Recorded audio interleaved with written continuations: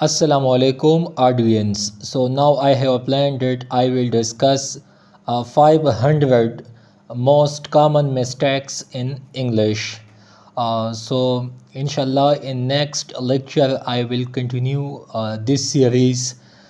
So in this lecture I will discuss misused forms, especially in preposition.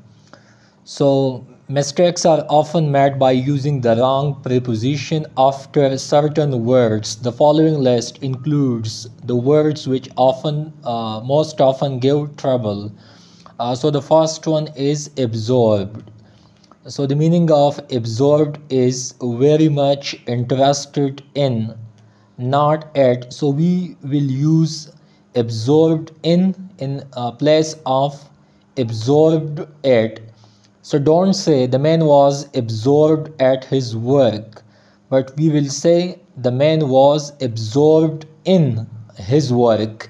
So absorbed will always follow in. Next one, accuse of, not for. So we will always use of. Of is basically a preposition. So accuse of.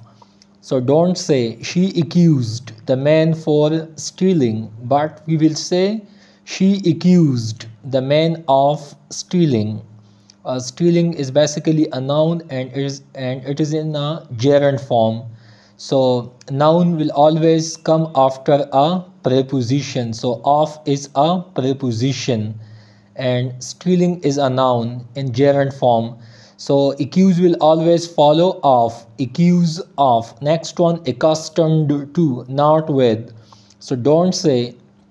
Next, charge will always take with.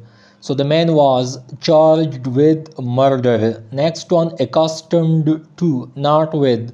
So to is a preposition and accustomed will always follow to. So I am accustomed with hot weather. So we will say I am accustomed to hot weather. Accustomed to, used to. So not used will also follow to. So used to, he is used to the heat. Next one, afraid of, not from. So don't say Laura is afraid from the dog. We will say Laura is afraid of the dog. So afraid will always follow of. Afraid of. So it's all for today and stick to Dawn Times for more videos and updates. Thank you.